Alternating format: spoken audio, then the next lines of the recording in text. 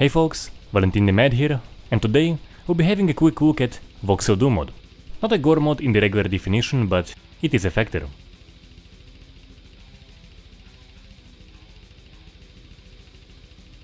So, what the mod does is voxelize every single sprite the game has to deliver 3D characters and props in a way that feels true to the style. And for the most part, you get just that.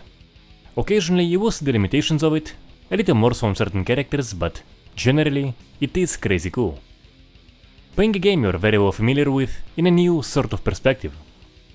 Now, for our subject, it doesn't disappoint.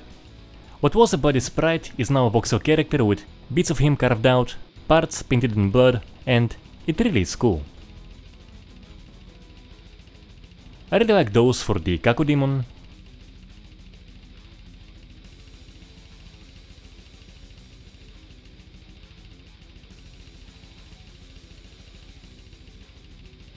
Pinky,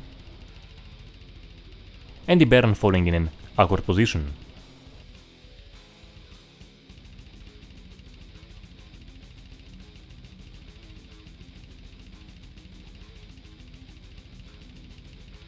Now, as I mentioned, he voxelized every single sprite, and that includes the death animations, so you will catch those small glimpses during the death animation.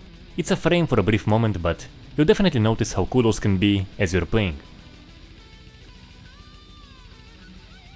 Now I do recommend an additional blood mod for a messier experience, as you don't have this splatter with Voxel Doom alone. The one I'm using here is called Droplets, which is very much worth checking out, but you have other options as well. As you can see though, both mods deliver just very cool aftermath. In conclusion, recommend it for sure. Not a gore mod in the classic sense of it, but it gives a new perspective on the game, and if you are looking for a reason to revisit the game once again, well, here you have it.